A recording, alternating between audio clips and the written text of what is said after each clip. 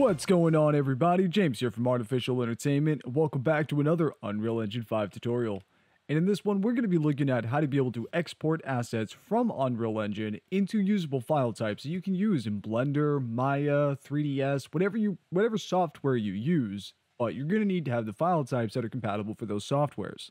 And realistically, exporting anything from Unreal Engine is actually very easy once you know what you're working with. So what I'm going to show you first is how to export a character from Unreal Engine and then talk about some of the principles and things to keep in mind when doing this. So I have here a Tribal Warrior mesh folder here that is just something that I got off the Unreal Engine Marketplace. Now this does have several skeletal meshes as well as a few static meshes as well that we can use for today's demonstration. Now, for when you're exporting a skeletal mesh, generally, now one thing to keep in mind is the FBX by default is going to have no materials and no textures. It's not going to do this by default. You're going to have to do this kind of manually within your software.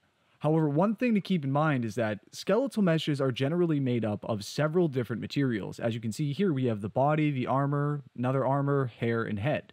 Now, these are all texture elements that have been applied and generally aren't going to apply properly within Unreal Engine. So whenever you're using characters and you're just using animation, like you're just trying to create animation on the character, I wouldn't say exporting textures is necessary by any means, because when you re-import it back into Unreal Engine for actual use in your game or your scene, you can import it right onto this character here that has all the textures and everything applied, so long as you didn't change anything within the hierarchy. So you actually don't need to re-import a new mesh, and you can just use this as your animation standard. Now, to be able to actually do the exporting part though, we're just going to find the mesh that we want. You're going to right click, go to Asset Actions, and then click on Export. From here, you're just going to find the file destination that works well for you, pick a name, and then keep it as the FBX file type. Once you click Save, it's going to bring up this menu here for FBX export compatibility. Bit of a tongue twister. Now, yours might not by default be on 2020. Yours might by default be on 2013, so I do suggest making it the most recent version if it's not, and then all of the other parts here we can just leave and click Export. So now from here, we now have an FBX that we can use, and I can go to my desktop here, and we can see that we now have SK Futuristic Tribal Warrior all merged. Don't worry about the other stuff on the side. So we can now use this inside of Blender or whatever we want. So I'm going to go ahead and open up Blender and show you guys what you would get.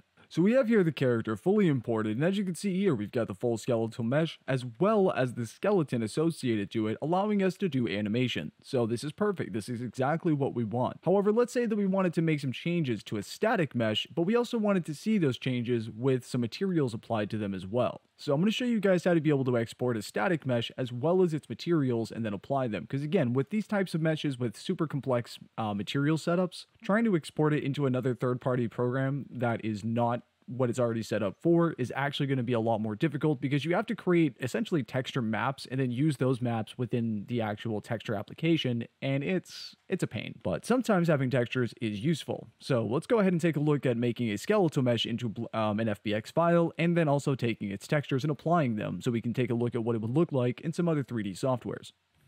So we're back here at the Unreal Engine folder here. So I'm just going to grab, let's say, the assault rifle. What we're going to do is we're going to take the skeletal mesh, right click, and go to Asset Actions. Now we're going to do the same thing, just go to Export, but we're going to, instead of leaving it as an FBX file, we're going to go down to an OBJ file. Now an OBJ file is just another version of a 3D file. It's another file type, but there's usually a little bit more data associated to an OBJ file, and usually I've found that a lot of times OBJ files are going to actually also have UV unwrap information, which is very important for when you're applying textures. FBX does also have this sometimes, but I've found more consistency with OBJ files. So once you have it, you can go ahead and just click Save. And then to be able to get the textures, we can just open up the static mesh here. Now, one thing that's very important is you can see that this only has one material. So this means that we can easily apply this so long as it's just one material, because we then don't have to sort out 50 materials. We just have to have the one that's already applied to. So we're just going to go up to here in the material slots, element 0, and then browse to this in our content browser, because this isn't going to be what we're going to export. We actually want to export the individual pieces that make up this material. So generally in texturing or material applications, there's a few different things that get applied. Here we have the base color. We also have a roughness map and a normal map, and this is indicated by the N, the R, and the BC. Now, base color is also referred to as a diffusion map. Now, generally, there's also like bump maps and displacement maps and specular maps and a whole bunch of other things that can be applied, but whenever you see BC on these type of objects, you're going to, basically it's safe to assume that it's base color. Same thing for R being roughness and N being normal. So now that we know that these are all what we need, we're going to browse to these in our content browser. And we're going to look for all of the assault rifle named textures. So we got the base color, the roughness, and the normal. So we're going to make sure these are all highlighted, right click, asset actions, and this time we're going to go bulk export. Now to be able to do this, you actually have to have a file for it to go into. So we're going to right click, new folder, and just go textures. And then with this applied, we can just select folder. Because now if I go and minimize this and we go into that folder here, now when you bring it up, it's going to have a game as the first file. So we're going to open this up and then tribal warrior, textures. And now we can see we have 3 new files, but they're .tga or targa. This is a very common practice for texture files. So don't worry if you've never seen this before, it's actually the way it should be. You really don't want PNGs, JPEGs, or things like that because TGA files generally have also where the texture is supposed to be applied. So the combination of the OBJ plus the TGA file for the textures is going to allow everything to work together very fluidly. So now we're going to go into Blender and I'm going to show you guys how to put this all together now that we have the mesh and the 3 materials. So I have here a new scene in Blender that I just deleted everything out. So what we're going to do is go File, Import, and because we saved it as an OBJ file, we're going to go down here to where it says wavefront and then .obj in parentheses. And then we can just go to our desktop and we can see that we have the uv1.obj, internal obj, and the regular assault rifle.obj. So we're just going to take the regular sm_assault rifle.obj and import it. Now you might not get those additional file types. This is just something that came with when I exported this. So you might get those, you might not, but you will at the very minimum get the standard obj file type. Now once you have the mesh, we can just click on it, go to the material properties down here with the little beach ball icon. And now with this selected, the default.obj, we can go to the shading editor up here, and we're just going to bring this up, kind of scroll back a little bit, and we're going to apply those materials that we just saved. So we can just go F3 to be able to bring up the search menu, and then go image texture. Now we'll take one of these, click on open, go to our folder where we saved our textures, and then what we're going to do is choose the base color first, open image, and then we're going to shift D to duplicate this twice, because what this is going to do is if we now go back and open it again, it's going to bring us back to that file. So this way we don't have to go searching for it again, and we can just go right to roughness, scroll down a little bit, and then choose this one for normal. Now before we plug all these in, we're going to want to move them back a little bit and add something onto the normal map before we actually connect it. So off of color, we're going to want to add something called a normal map. So we're going to go F3, and then we're going to search for normal, and then under vector, choose normal map. And then what we can do is just drag and drop this in the middle, put the color into color, and normal into normal. Now make sure also that down here under color space, we change this to non-color. So this is it's just noting it that it's non-color data. Now we're going to do the same thing under the color space for the roughness map as well, making it non-colored, but we're going to take the color and plug it into the roughness. And then we're going to take the color on the base color and plug it into base color.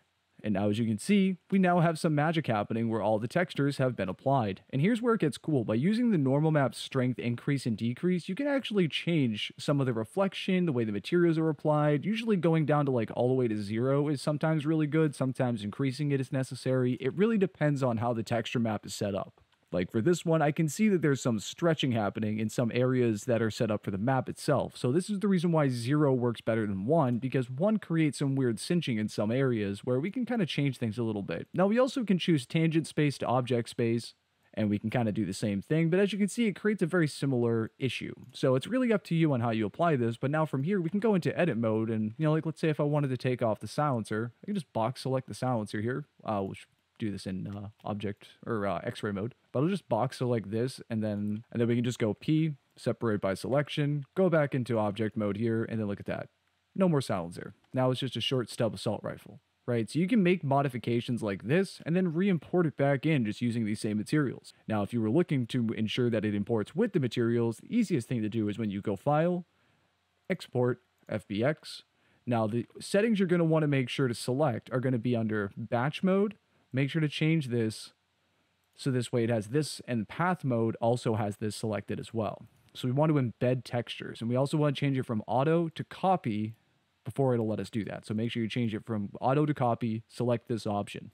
What this is going to do is copy the file location for those textures and make sure it applies them when the FBX gets re-imported. Now we also want to make sure geometry is changed from normals to phase, Armature really doesn't matter because there's no armature on this or animation. So from here, you can just save it and re-import it, and there you go. Now you've taken the silencer off of your weapon. Now you can also piece these out in other ways as well, so that way you can actually, apply some different sort of materials, or you can add things to it, or whatever you want to do. Just keep in mind that anything you add is not going to be like default applied to the UV map for this. And what that means is that you're not going to get the same texturing. You might have to make your own textures for anything that you apply, but it's really not that hard if you once you get into it. But you can take off and do a bunch of different things. If you're just looking to remove pieces or separate pieces out, make the silencer something that the player can actually just put on the gun versus having it be something that's defaulted on it, you can piece out things this way as well.